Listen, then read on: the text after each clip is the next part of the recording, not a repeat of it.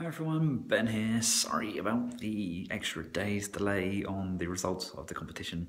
I've been a bit poorly sick. I am at the moment walking with a cane.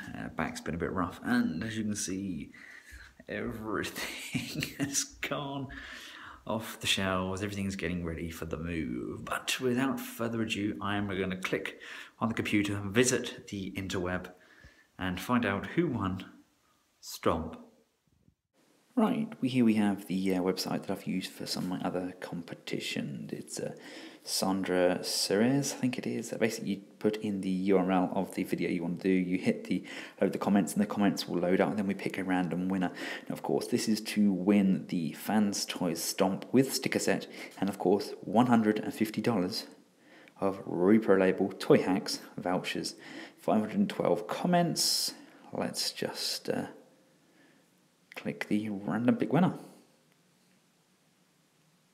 Nick Winona. Winona, you had one comment. Could always use a Dinobot for my collections.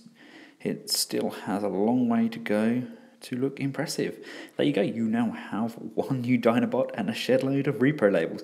Now please message me on here or on Facebook at Benscollectables, and I'll just have to check through to make sure you did, of course, subscribe to myself and to Toy Hacks.